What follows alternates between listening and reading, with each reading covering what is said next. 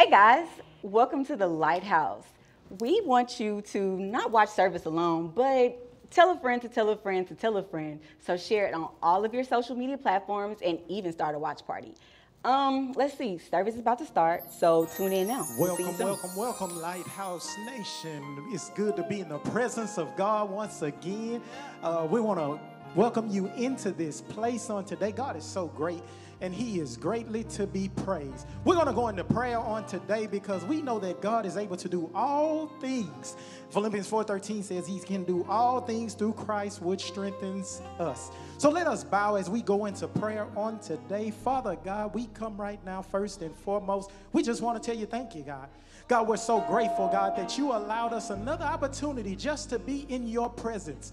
God, we're thankful because you're amazing, God, because we've seen you do things that we know that it was only by your grace that we still here. So, God, right now, we invite your spirit into this place, Father God. Cleanse our hearts, cleanse our minds, Father God. Allow us to be more like you, Father God. Let us know, Father God, that even through the pandemic, God, the sun is still shining because you're still here.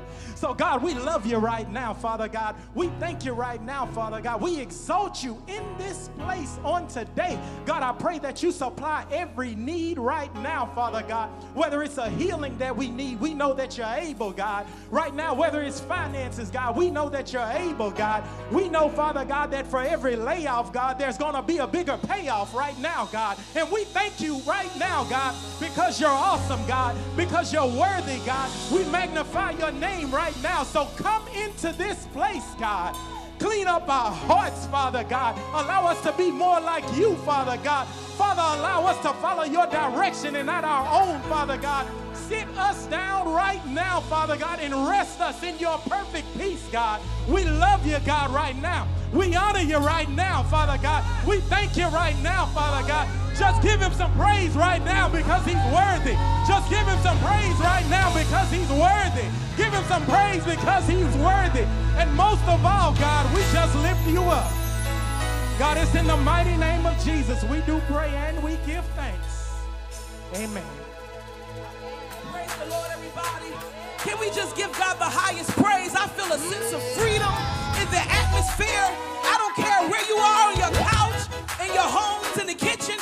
Get up with us because there's a sense of freedom. Look at your neighbor and say, freedom looks good on you. Now clap your hands. Yeah. Come on, let me see those smiling faces. Come on, comment in the section and smile. Come on, freedom. Listen.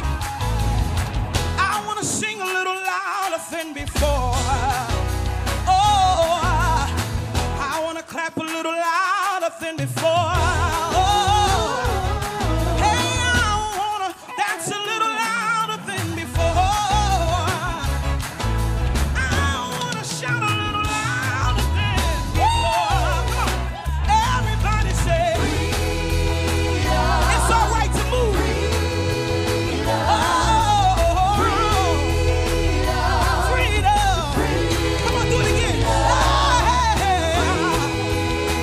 Freedom.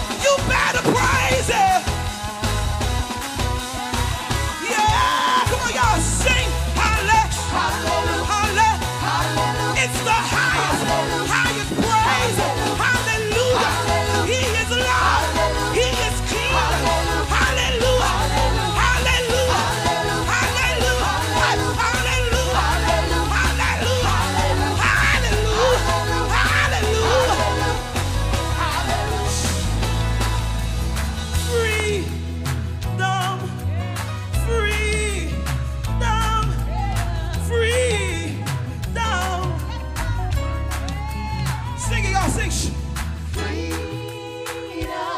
Yeah. Everybody wave your Give me one, give me hot. Yeah. Yeah. Freedom, freedom. Come on. Groove with me, right set. Yeah. Freedom. Freedom. Freedom. Follow me up. I am free. Praise the Lord. I'm free. No longer bound. No more chains holding me. My soul is, and it's just another blessing, yeah. Oh, free, freedom, freedom, y'all call me. Yeah. We can go all morning with this.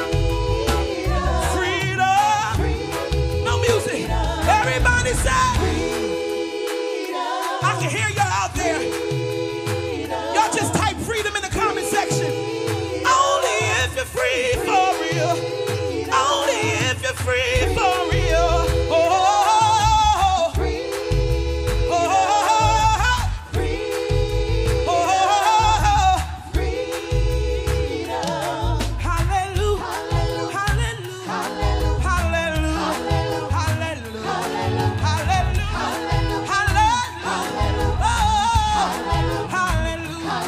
It's the high. It's the high. Oh, oh, oh.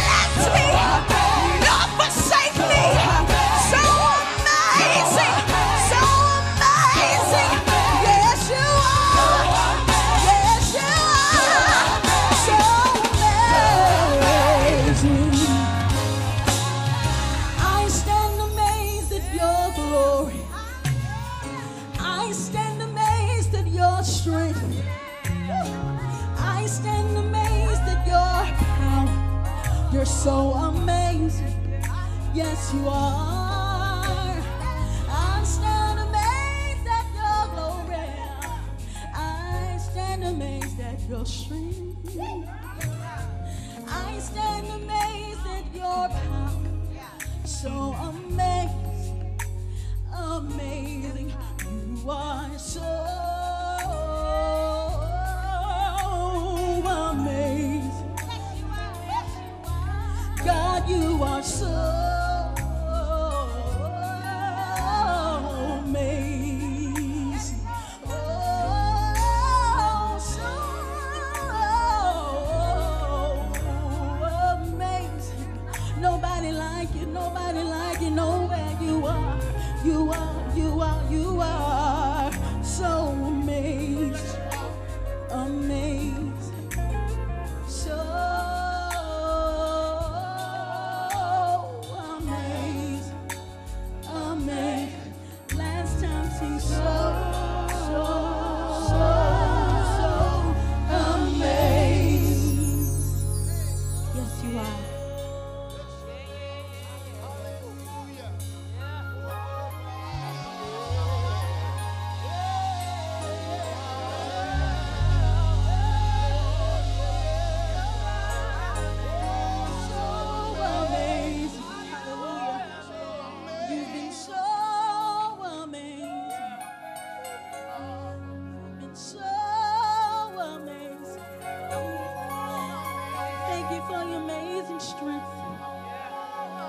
Thank you for your amazing love.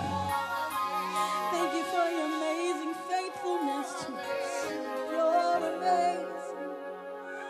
You're amazing. You're simply amazing. We stand in awe of you, Jesus.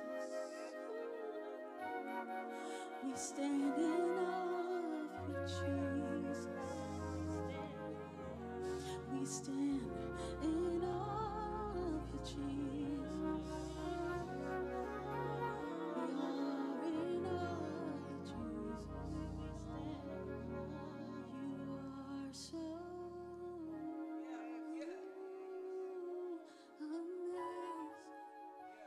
amazing. We declare you are so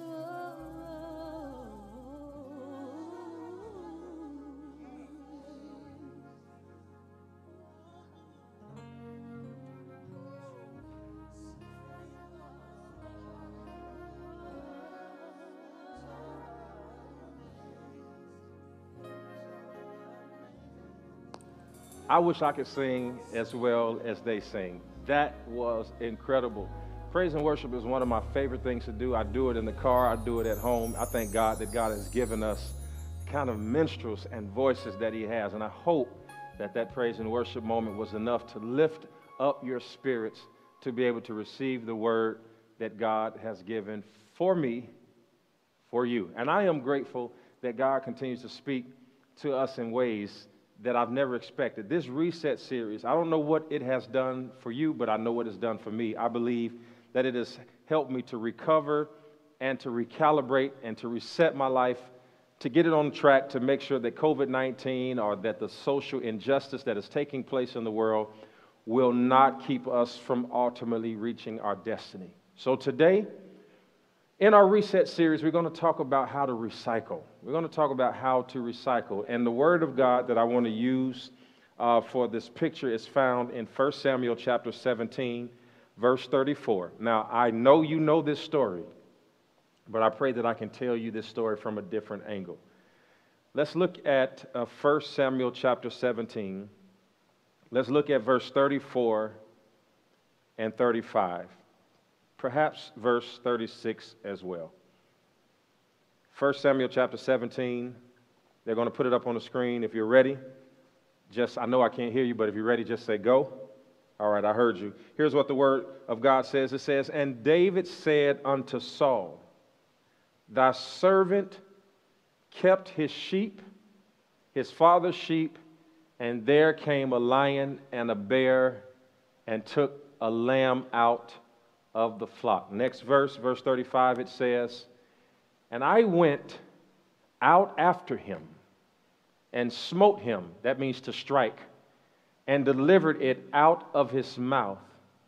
And when he arose against me, I caught him by his beard and smote him and slew him. That word slew means to kill. Verse 36, thy servant slew both the lion and the bear, and this uncircumcised Philistine shall be as one of them, seeing he hath defied the armies of the living God. I love this text. I love this text. The Bible says, and David said unto Saul, this is David talking to Saul. He said, thy servant kept his father's sheep. He says, and there came a lion and a bear. And when it came up after what I was watching, it didn't stand a chance because I smote it, I hit it, and I killed it.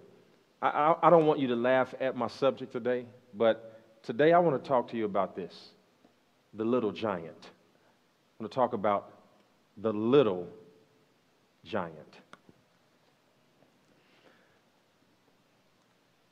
I don't know if you have ever seen this movie. Chances are some of you have, but there is a movie out called The Little Giants. And there are two brothers, Danny and Kevin, in the movie. And Danny, in the movie, has always lived in the shadow of his brother Kevin. Kevin is a Heisman Trophy winner, and he has a local Pee Wee football team called the Cowboys. And if you watch this movie, you know that the Cowboys typically win the championship every year. Kevin is the man. He drives around town in a red Corvette. He's got the beautiful wife.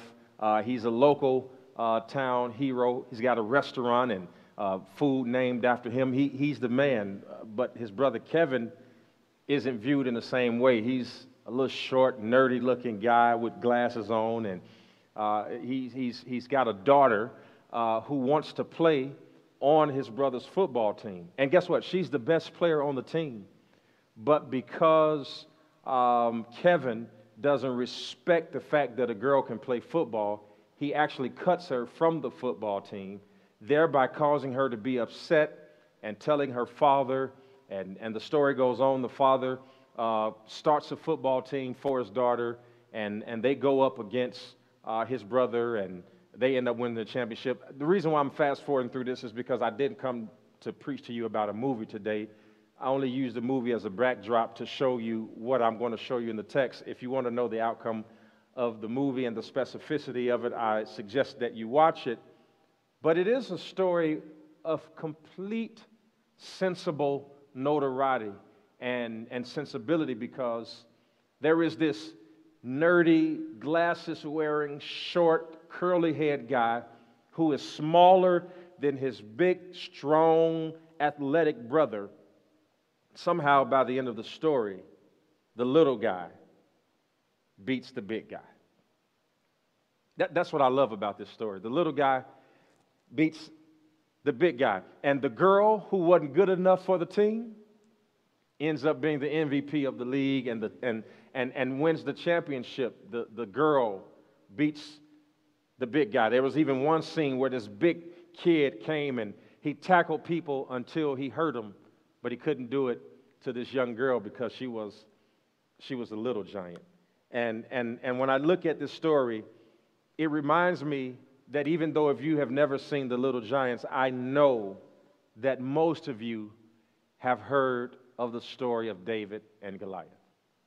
David and Goliath is such a fixation in American culture that it has become synonymous for good versus evil. It has become synonymous for top dog versus underdog. It's become synonymous for advantaged versus disadvantaged.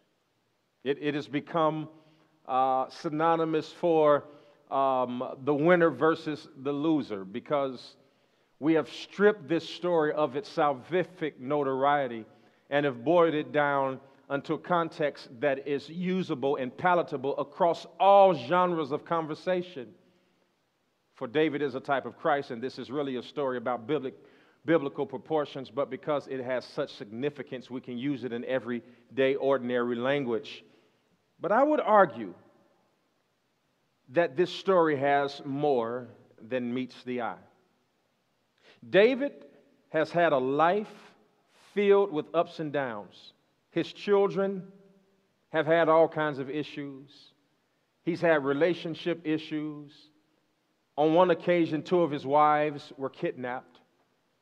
He got into a heated battle with one of his sons. David has had a rough life. But the truth is, you may not know anything about Tamar.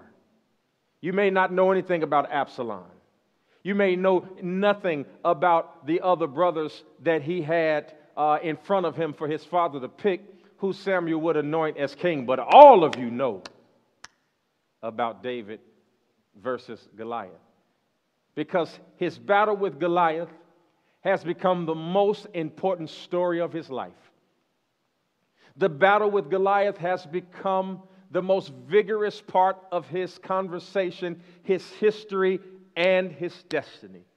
But I would argue that just because this is the most celebrated story of his life, it is not the most consequential story of his life. Oh, everybody knows that he had this battle with this bear.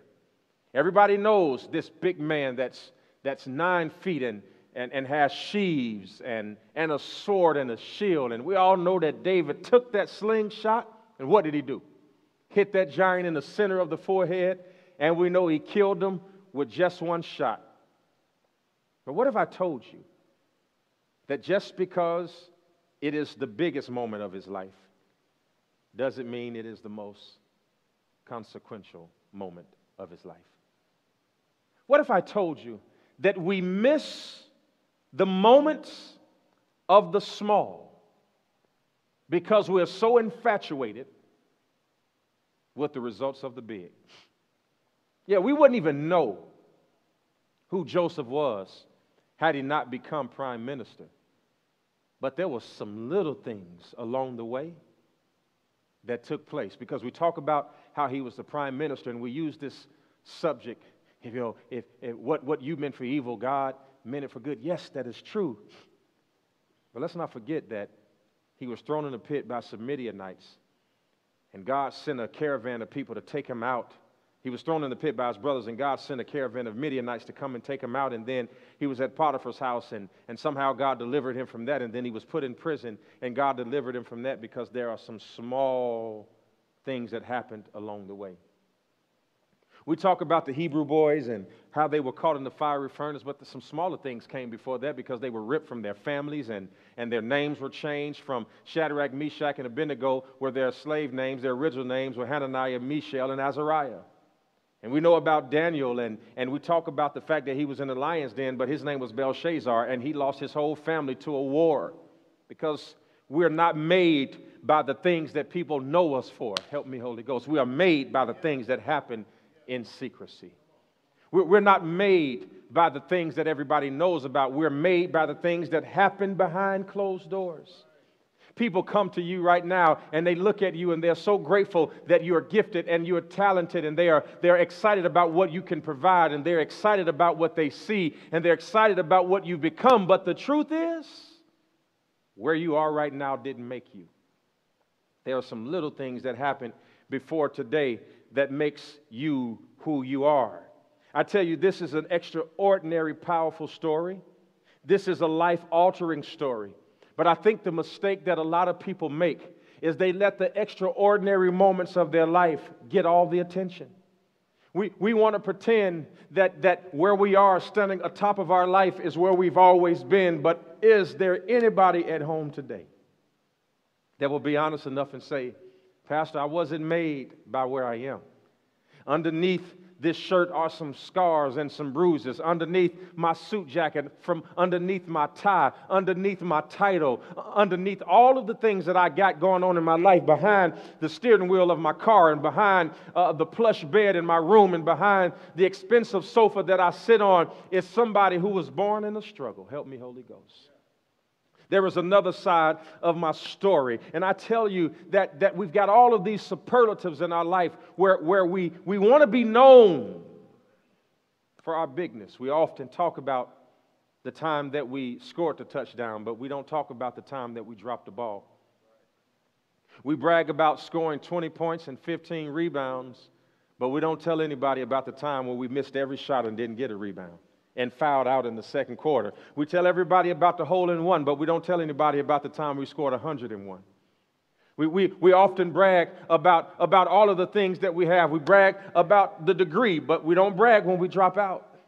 We brag about graduating, but we don't brag about failing. We brag about depositing checks, but we don't brag when the bank is taking NSF fees out of the bank. We brag about the car that goes up to 160 seconds, but we don't brag about having a bus pass. But the truth is, if it wasn't any struggle, there wouldn't be any strength. If you didn't cry, you wouldn't know that God could wipe tears away. Had you never struggled, you wouldn't know that He's a heavy load sharer. I'm trying to get you to the place where you put your big moments in the backdrop and start calling your smaller moments to the forefront and recognizing that it was your struggle. Help me, Holy Ghost. It was your struggle that gave you strength. You can brag about your Ferrari and that it has 600 horsepower underneath the hood. But what good is it without a steering wheel? Yeah, because it's not the big things. It's the little things. It's not the door that you need to thank for keeping you safe. It's that little deadbolt lock. You thank God for a strong door, but what about the hinges? Yeah, it's the small things. It's the small things. You hear this speaker right now, and you hear me online right now, and I've got this microphone with a pack on my back, and there are speakers all over the place, and I'm patched into you. But don't you know that the only reason why you're able to hear me is because of one little small connection, one little small wire in one little small plug, and that little thing never gets any of the credit. All we want to do, and some of you all will be typing, I can't hear the sound, or they need to turn it up, or they need to turn it down. See, all of that is relying on one small connection.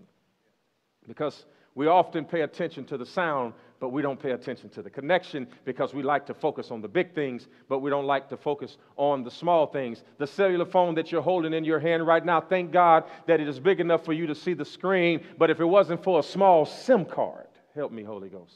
If it wasn't for a small SIM card, you wouldn't even be able to have the memory to go back and look at pictures that have been on your phone from years past. Why? Because it is the small things. It's the small things. It's the little moments that give us our big breakthroughs. And I think it's time that we start calling our little moments to the forefront and to the spotlight. I thank God for Houston, Texas. I thank God for the Lighthouse Church. And I'm looking in this sanctuary right now, and all we have in here is just the staff that's helping me produce this message right now. There are thousands of empty seats. There is hundreds, if not thousands, of square feet of empty space all around this place. And we've got a parking lot that could have 600-700 cars on one side and another 500 cars on the other side. And to my right, we're building a 40,000 square foot building right now for children. And we've got stuff everywhere. We got 30 acres out here. And I'm standing on this stage right now that's bigger than the original church that I used to preach in, preaching to some of you all over the world and preaching to you in Africa and in London and in Australia and all over the United States of America. And I thank God for it that sometimes when I leave here, I've got volunteers who will help me drive. And we've got people who, for the staff who've been up here all day, who cook food for us. And we thank God for that. And we've got people who will help this and help that. And we've got a sound man back there. And we've got somebody doing sign language back there. And we've got cameramen all over the place. And we've got campus pastors all over the place. Thank God for Houston because people know me all over the world because of what I've done in Houston, Texas. But I don't say this to be mean and I don't say it to be aloof. But I want to tell you, Houston didn't make me. If you want to know what made me, you got to go back to a small town called Gary, Indiana, where only 80,000 people live. You got to go back to that 600-bedroom apartment where my mama fed us Taco Bell every single day. If you want to find out what made me, you got to go back to the apartment where we didn't have air conditioning, where we didn't have any way to wash the dishes other than to put them in the sink, no dishwasher. If you want to find out what made me, you can't look at my front loader, washing machine, and dryer. You got to go find me where I had to take $1.50 and go down to the laundromat and wash my clothes, but didn't have enough money to dry them and had to carry them home in the winter, and the clothes were frozen before we got home because they were wet.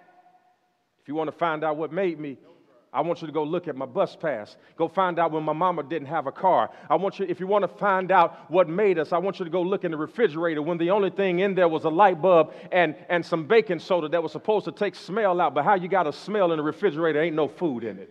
You want to find out what made me? You want to find out what made me? I'm going to tell you what made me when I used to say he died on Friday in the laundromat with 3 people between the rinse cycle and the wash cycle. And I had to hear quarters going down the Pepsi machine, clinking at the bottom of a metal tin right during my message. You want to know what made me? When I had 17 people in church on Easter Sunday morning. You want to know what made me?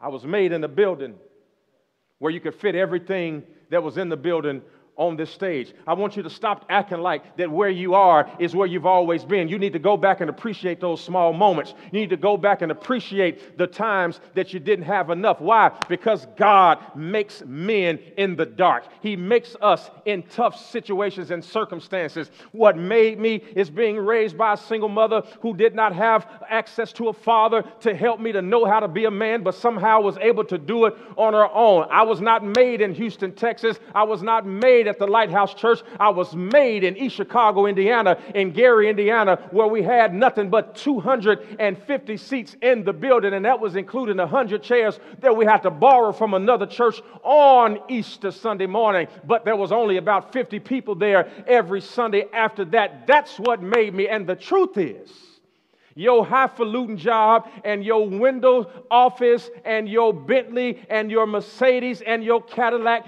did not make you. You were made when you didn't know where you were going to get the money from. You were made when you didn't know how to make ends meet. David was made in a field. He was not made in a palace. He was only able to do what he did on top because he didn't fall apart when he was on the bottom. And I talked to somebody who's watching me in here today. Despise not the days of your small beginnings. You don't understand that, yes, I grew up in the projects, but because God was showing me that I was going to own my own project. Yes, I grew up in a small house because when I grow up, I'm going to start flipping smaller houses. Everything that I grew up, it was good that I was afflicted, that I might learn. You were learning in your fields. Saul, shut your mouth. Saul assumed that his doubt would translate into David's defeat. And people wrongly imagine that where you will end up is a result of where they are. Listen, I don't want to interrupt the flow that we've got going on in the room, but this word is a lamp to our feet and a light to our path. There's a little giant inside of you, and by the end of the message, I want to make sure that that thing inside of you lives to its full potential. Now, we're getting ready to give, and I want you to understand that giving is not a debt that you owe. It's just a seed that you sow. God is so good that even in a pandemic, we are still abounding in his grace. I want you to consider being generous. We're getting ready to put some stuff at the bottom of the screen that will tell you exactly how to do it. You can give on our website. You can give on our app. And for those of you all who are members of our Lighthouse 2.0, you can give through Givelify. So listen, I want you to give as God has blessed you. We're going to continue to do the mission work of the Lord, but I got to get back to this word. Stay tuned, and I'll greet you at the end. What bothers me is that everybody is afraid of their past. Everybody's embarrassed by where they came from. You better go back and grab that power and recycle it and use it, because David was able to beat Goliath. Now I'm in the text. He was able to beat Goliath off of recycled power. He was able to beat Goliath off of recycled power. If Goliath was his first fight, I don't think he would have made it. If Lighthouse was my first church, in the words of Marvin Sapp, I never would have made it. I didn't know I had never pastored 10,000 people before. But I didn't learn how to pastor 10,000 people when we had 10,000 people. I learned how to pastor 10,000 people when I had 5. I call that my lion and my bear experience. Yeah, David didn't knock Goliath out because this wasn't his first fight. He didn't knock Goliath out because he was that strong of a warrior and he was just good and beginner's luck. No, he was able to do it because he has some small fights. You may be looking at me right now saying, Pastor, I've been watching you preach for a long time. I've never seen you sweat that bad in my life. Let me tell you why we're sweating. As we're building this building, they had to disconnect the electrical system in order to bury the new wires underneath the foundation. So here we are right now in Houston, Texas, where it's 100 degrees when you wake up in the morning, 190 when you go out, and 120 when you go to bed at night. Here we are in Houston, Texas, at the Lighthouse Church, and I am sweating while I'm preaching to you because it's 110 degrees in this building. And there is no air conditioning. And I'm still doing it. Why? Because my first church didn't have air conditioning. Help me, Holy Ghost. My first church didn't have air conditioning. They called me this morning and told me, you need to stay home, Pastor, because there's no air in the building and they don't want you hot. But see, that's people who met me in Houston. If they had met me where I came from, they would understand that I preached for years with no air conditioning. They would understand that I know what it's like to preach the gospel with no air conditioning. They would know that I've done it before. And if I've done it before, I can do it again. I'm here not because of my big moments. I'm here because of my small moments. I'm sweating for you because I know what it feels like. I'm doing it right now because I understand I don't have to be comfortable to do my call. I don't need air conditioning to preach to you. I don't need electricity to preach to you. All I need is the Holy Ghost. So I'm in this building today because of my little moments. And if you got to watch me sweat, you're going to watch me sweat. But if you've known me for the last 20 years, you know this is how I started. I started with empty buildings. I don't need nobody in the room. I've been preaching to empty buildings all my life. I ain't had full rooms until this part of my life. This is a new thing for me. That's why it doesn't make me. I'm not made by full sanctuaries. I was bred in empty rooms. That's why I'm okay.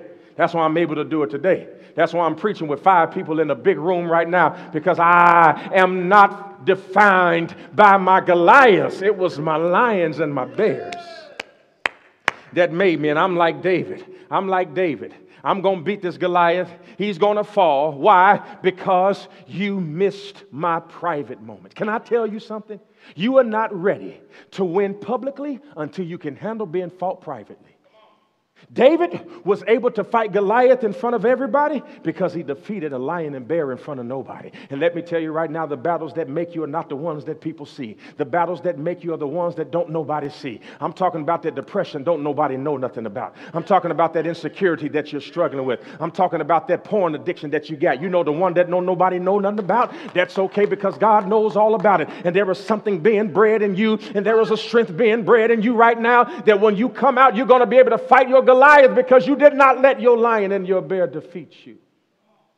So I'm sweating and so I'm hot, but I ain't been in the building with air conditioning but for 6 years. The first 19 years of my ministry was in the heat.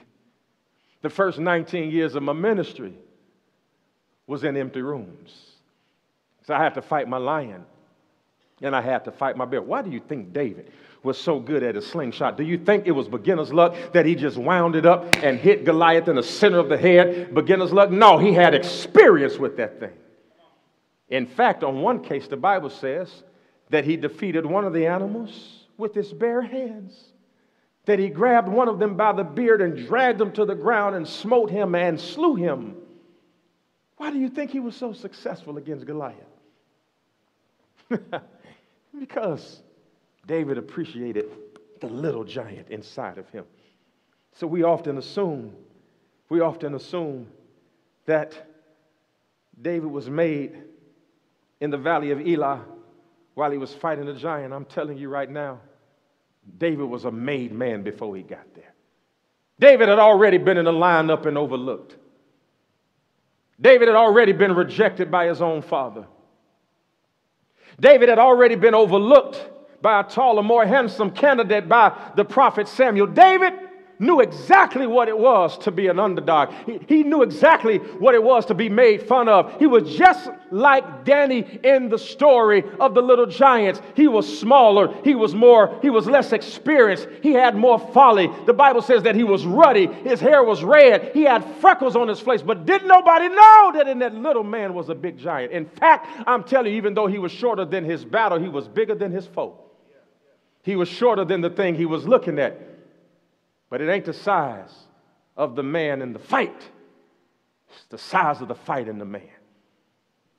It ain't the size of the woman in the struggle. It's the size of the struggle in the woman.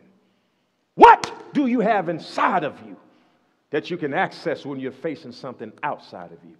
David dug in deep. And when he looked that giant in the face, he says to the giant, I'm not going to lose this battle, number one, because Saul didn't give me credit.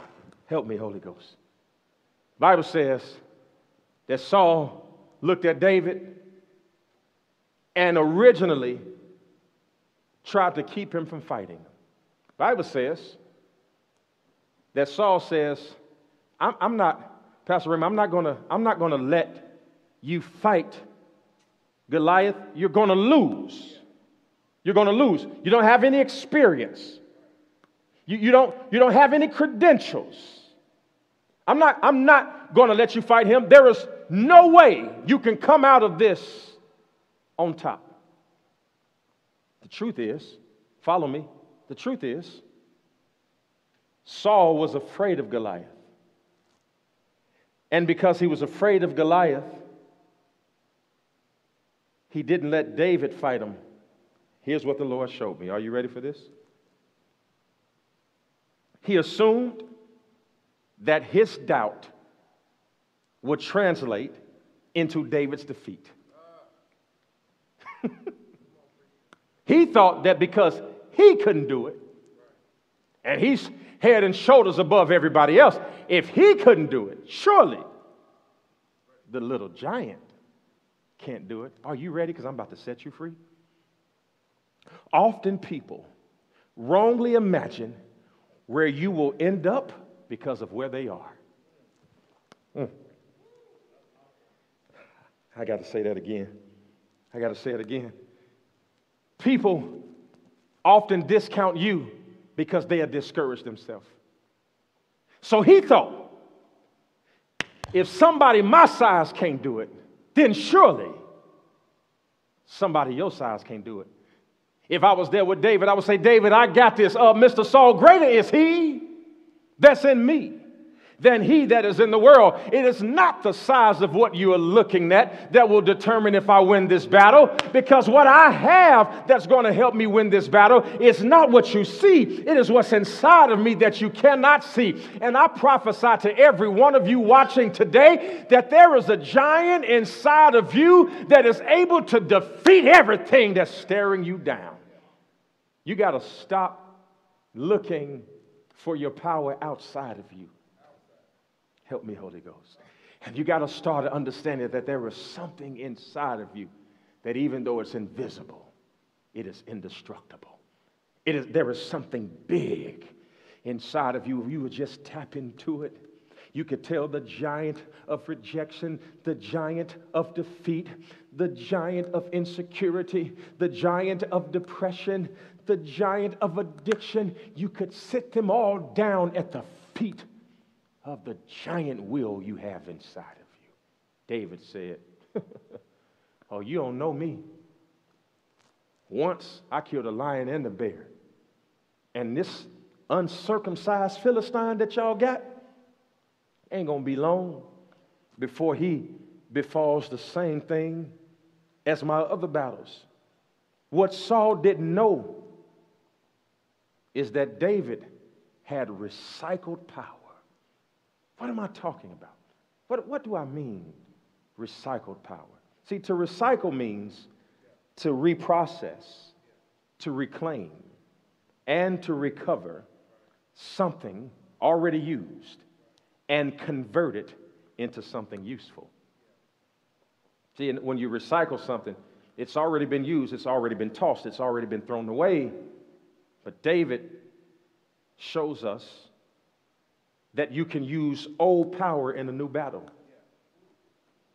He's not learning how to fight Goliath while he's fighting Goliath.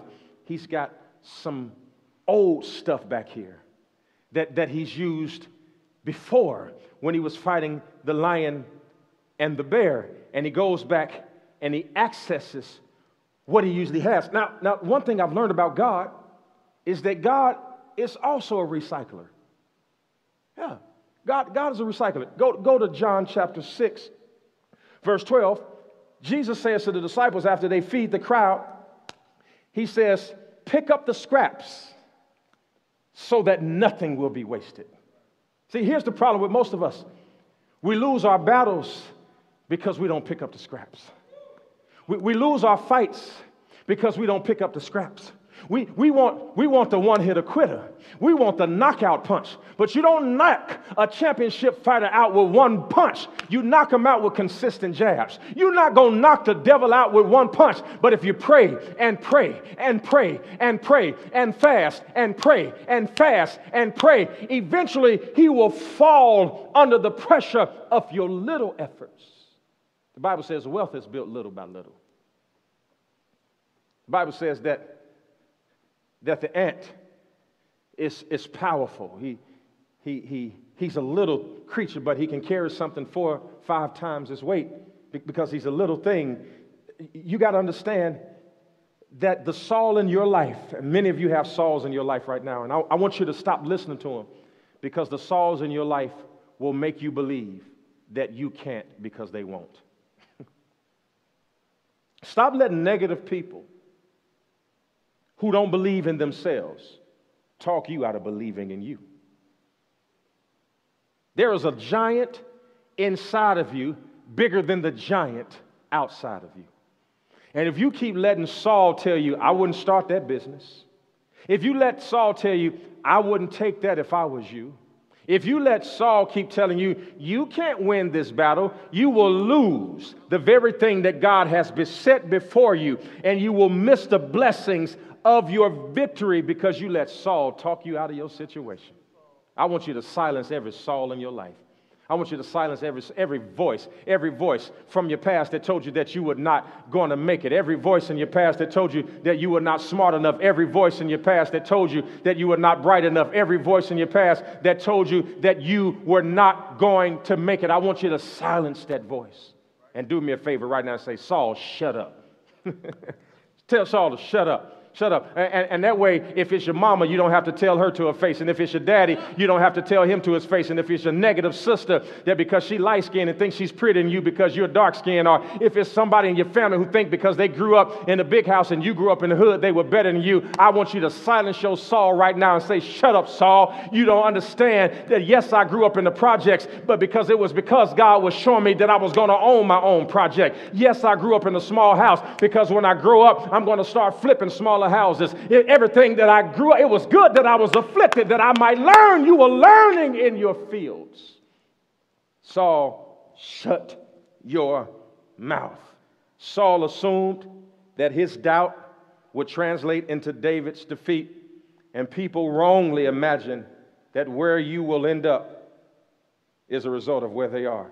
Saul didn't know that David had some recycled resolve. David, when he got ready to fight Goliath, David said, excuse me, everybody. No need to panic. No need to worry. I got this. What you don't know is just not too long ago, I was out tending my father's sheep. Saul, I'm talking to you. Yeah, I know you think I'm going to lose, but let me just give you my credentials. Since you wouldn't give me credit, I'm going to give you my credentials.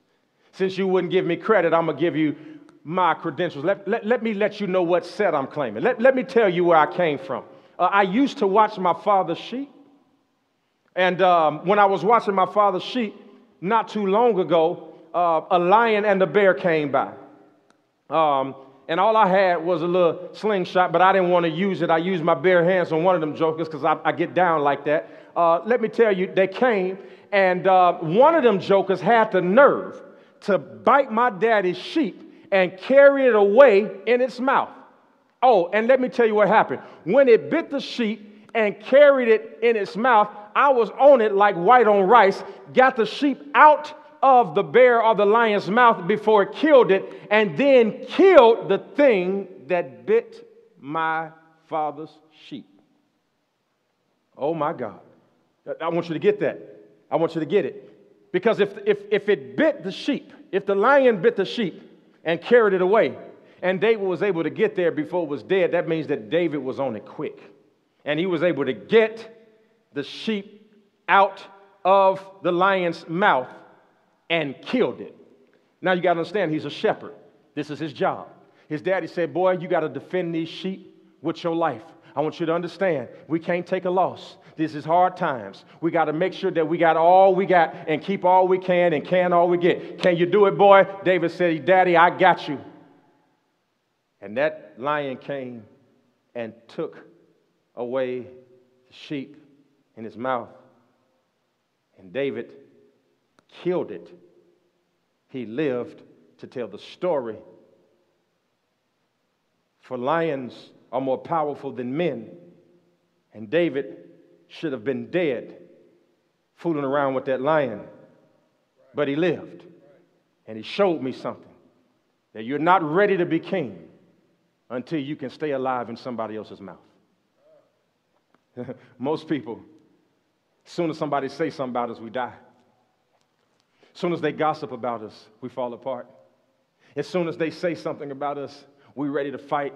But David shows us that you got to be able to get yourself out of your lion's mouth. You got to be able to get your destiny out of the lion's mouth. You're not ready to be king until you can survive in somebody else's mouth. I know that's a word for somebody right now because the devil is vexing you. You're not ready to own a company until you can handle being lied on as an employee. You're not ready. You're not ready. If you can't survive on your current level, don't ask God for the next level because you got to learn to survive where you are before you can ask God to take you where you want to be. David went over there and killed that lion. And let me tell you something about David. He's one heck of a man because he is not the only person in the Bible that has killed a lion. We know Samson killed a lion as well. But David said, man, let me give you my credentials. Yeah, y'all go ahead, talk about Samson. I know he pushed the building down with his two hands and all that kind of stuff, but I'm the only dude on record known for killing a lion and a bear at the same time. Now, you can't doubt that. Those are my credentials. Those are my credentials. I killed a lion and a bear at the same time, and those are my credentials. So you can doubt me if you want, but I'm not fighting Goliath with giant tactics. I got some little stuff back here. Some recycled power, some energy and some tactics that I learned in the field when nobody was watching. I learned some stuff when nobody was watching. And I'm telling you right now, the reason why you're going to win your next battle is because you're going to rely on the prayer that you prayed when nobody was watching. Why is quarantine so important? Because you learning some stuff in your house right now you wasn't going to learn at church. You're learning some things right now in quarantine that you would not have learned in your going out. You're learning some things in isolation that you would not have learned in socialization. Let me tell you that God is teaching you some things alone that you're going to need along the way. That there is a giant inside of you that can handle the giant outside of you. Goliath, you big. You big. But this ain't my first rodeo. Goliath, you big, but this ain't my first fight. Lighthouse, you hot, but I done this before. It's warm, but I've done this before.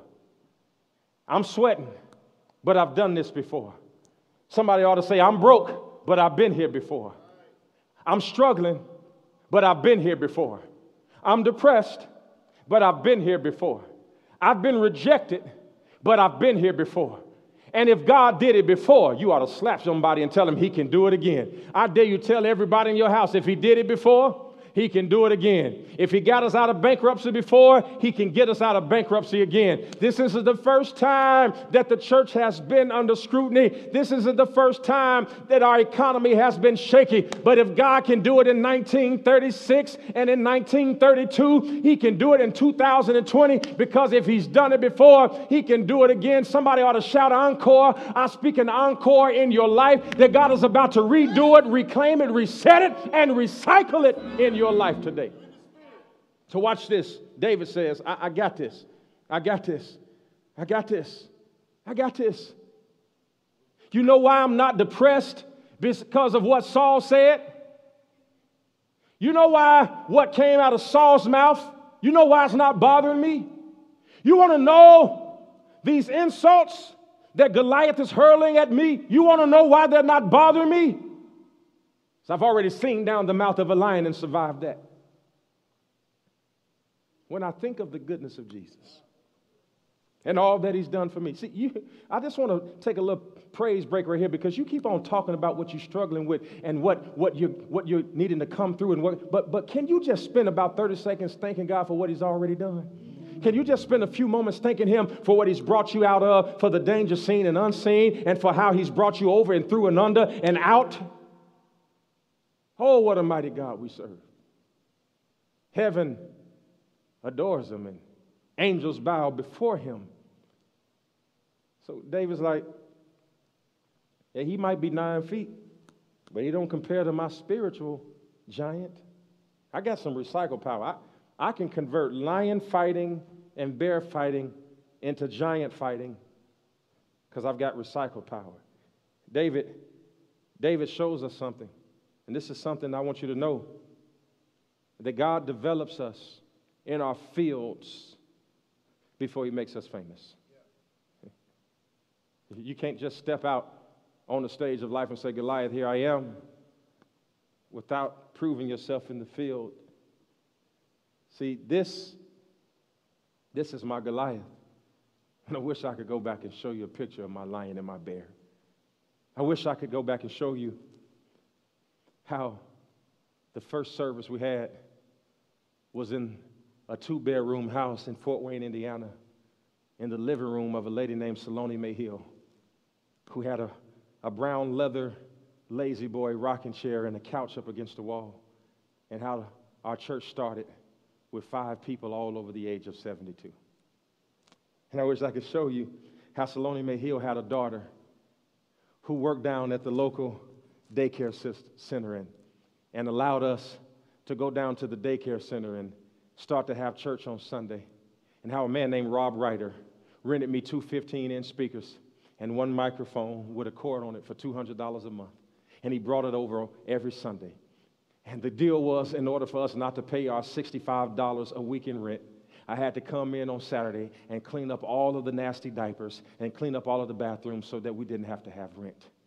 And I wish I could tell you that after that we finally got our money together, and we got $5,000 together and went down to a local church called Eagle's Nest, and we got that church building, and then we were able to buy that building, and the building was about 110 years old. And in order to keep the building from leaking, we had to scrape the paint off and paint it every 3 months so that the people would know that the building was leaking. And how one day I went to a conference in California and came back to the church, and that it was 10 feet of water in the basement of the church because the church had flooded. And how we had to have fans blowing underneath the carpet because there wasn't no such thing as getting somebody to come out and deal with mildew. We had mildew in the building, we had mold in the building, but we also had the power of the Holy Ghost. And we didn't have any air conditioning. We didn't have any heat. And so when it was cold, and when it was hot, it was hot. And I wish I could tell you that when we finally did get some real money, we put $40,000 together, put the down payment on a church building and had a $936 mortgage. And we had that church on 2 acres and it sat 125 people and we packed it out 3 times a day and we kept going and we kept going. And when we finally got blessed, we were able to put 2 window units in the wall and we had air conditioning finally after a few years of church. But we kept on pushing and we kept pushing and we only had enough room in the parking lot for 20 cars and we kept pushing and we kept pushing. And I finally was able to get an office and I put a TV tray in the office with a fold-out chair, and that was my first desk. And right now I still have that fold-out tray in the theater room at my house to remind me where I came from. Why? Because this pulpit didn't make me. I was made before I got here. I am preaching on recycled anointing. I'm preaching on recycled power. I was made in the struggle. I was made in darkness. I was made in cold rooms. I was made in hot circumstances. And the reason why I don't complain about it in 2020 is because I survived it in 2020. I survived it in 1999. I survived it in 2001. I survived it in 2002. I survived it in 2003. I've been here my whole life. If you will go back over your life and think things over, you should be able to truly say that I've been blessed. I've got a testimony. How many of y'all got a testimony? You ain't always lived in those suburbs. Stop being brand new. Your car ain't always had a push-button start. Stop being brand new. You ain't always had power seats. You used to have to reach under that seat and grab that bar and slide yourself up. You know the truth. You ain't always had no electric windows. Some of y'all remember having to roll a window up like that, and if you was broke like we was, you had to put pliers on it because the handle had broke off. You don't remember the day where you had to have one of the ice picks inside the car because it would freeze on the inside too. Help me, Holy Ghost. You don't remember having to start your car up 15 minutes before you left so it could warm up. And you don't remember the day when we used to could break in our cars by putting a wire hanger in between the window to pull the lock up. Don't act like you always had Comcast cable. You remember them bunny ears, them rabbit ears, where you had 2, 5, and 7?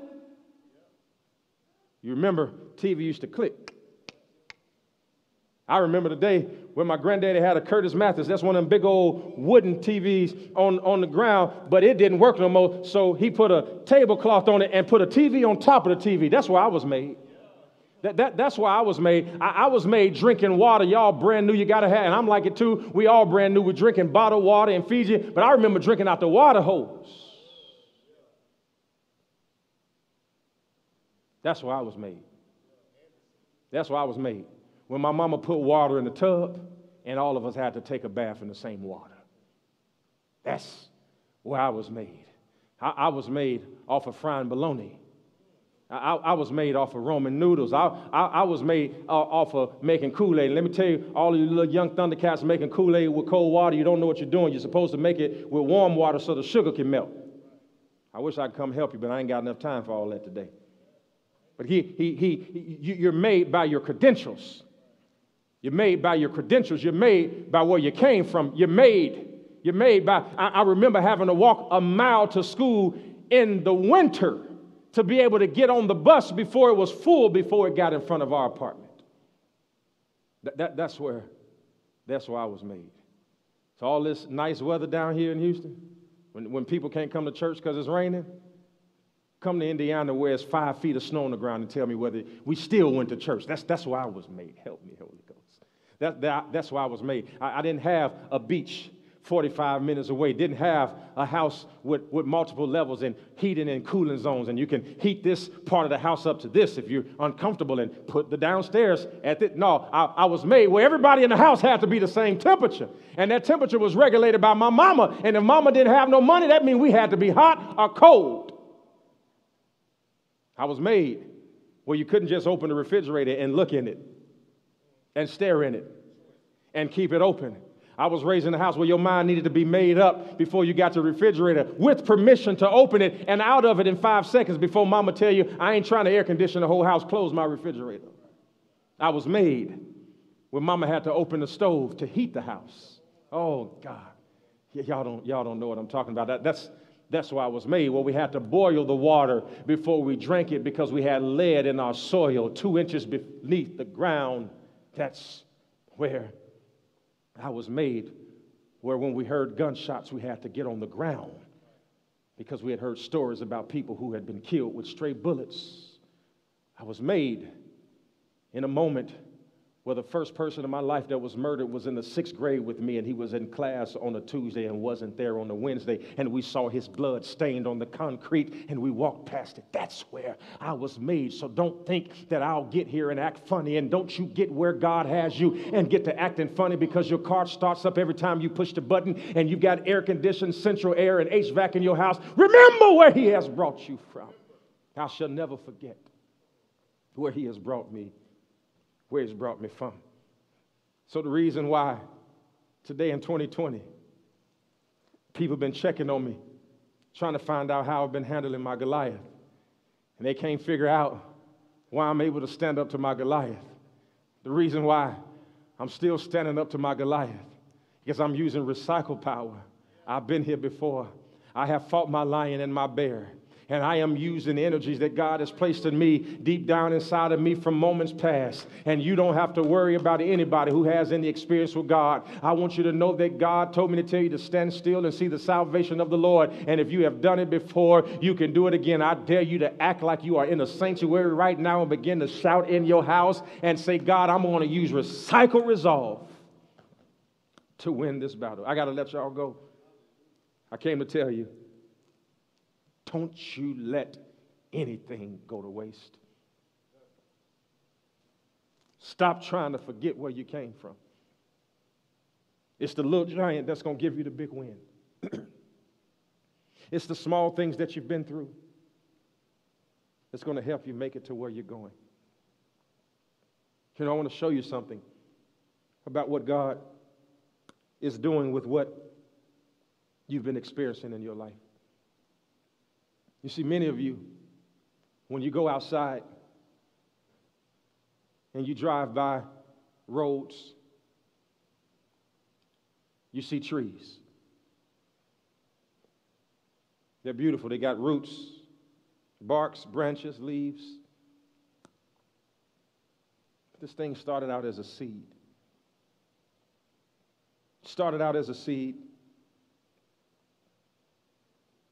converted into paper, recycled into baskets, weak enough to fold, strong enough to sustain.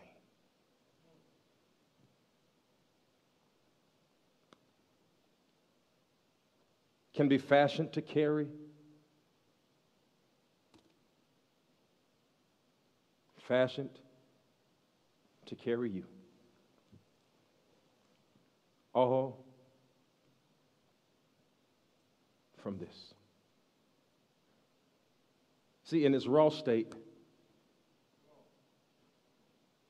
in its original state, you never know what it can be. But when God gets a hold of you, when he starts to fashion you, you don't know whether you'll be paper. You don't know whether you will be a bench. You don't know whether you will be a basket. I don't know what you're going to be. But whatever you become, you will be perfectly you. I want to tell you, to get from here to here, you got to be cut. To get from here to here, you got to go through process. When they told me today, Pastor, we can't have church because there's no power, there's no air conditioning. I called the team, I said, can y'all stay? Ricky said, yeah. I said, I'm on my way. Because I'm not here anymore. I'm here.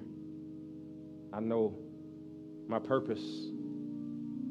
I've been through my process. I've been through my pain. It's fashioned me to be who I am. No amount of heat was going to keep me from giving you fire. So if I had to sweat, I could say like Jesus, I have sweat that you may have life and have that life more abundantly. Little giant, survive. Little giant, fight. Little giant, persevere. Little giant, never give up. Little giant, build yourself up in your most holy faith. Don't let Saul's doubt manifest into your doubt. Don't let Saul's fear translate into your defeat. Stand still and see the salvation of the Lord. And God will. I said God will. I know he will take care of you. That's not an antidote. That's experience. My mother used to say, you got to know that you know that you know you know. Would you do me a favor? Would you repeat after me? Lord Jesus, I confess with my mouth the Lord Jesus. And I believe in my heart that God has raised his son from the dead. I accept you in my heart as my Lord and Savior. I confess now that I want salvation. If you said that and you believe it, we believe you've been born again. I want you to connect with us, and I want you to walk this faith journey with us, because it is my job to help you to discover the little giant that's inside of you. Be blessed.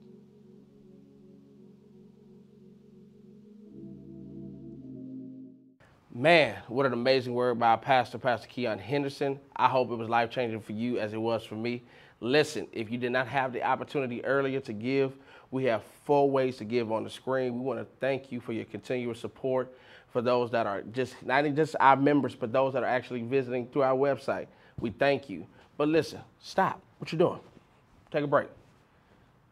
We want to talk to you about salvation. Romans 10:9 said, if you declare with your mouth Jesus is Lord and believe in your heart that God raised him from the dead, you will be saved. I want you to know there's nothing that can separate you from the love of God. There's nothing in your past. There's nothing that even you did this morning that will disqualify you from receiving salvation. So listen, I want you to take this moment, close your eyes, and hear God clearly, because we want to make sure that before this is done, we thank you. The giving is great. The worship is great. The word is great. But if you don't receive Christ, all of it was in vain. All it takes is one. And we want you to step into the membership of eternal life. So just take that moment, receive him. We got a number on the screen. People are waiting to pray with you. And if you want to join our ministry, not just become a member of heaven, but even become a member of the Lighthouse Church, we have people standing by to give you information on how you can do that. All that should be on the screen. Now listen, if you haven't already, make sure you like this, share this, repost it on your Instagram, Facebook, YouTube, whatever. Be sure to catch the replay. It's one thing to hear it one time, but when you really hear it the second time, you can really digest it. Can I pray for you real quick? God, we thank you for this wonderful word that was given on today. I pray a special prayer over those that have received Christ in this moment, God. I pray that you would give them clarity, wisdom, God. I pray that you would give them discipline, but most importantly, God, surround them with people that can pour into them even in their babe in Christ. God, we thank you for all those that attended the service. We thank you for all those that will watch this later on. And God, we pray a special blessing over those who are dealing with family members that might have fallen into this pandemic issues. But God, we know that you're a healer in all capacities. So we thank you and we love you. Amen. Catch y'all next week. See you Tuesday. Peace.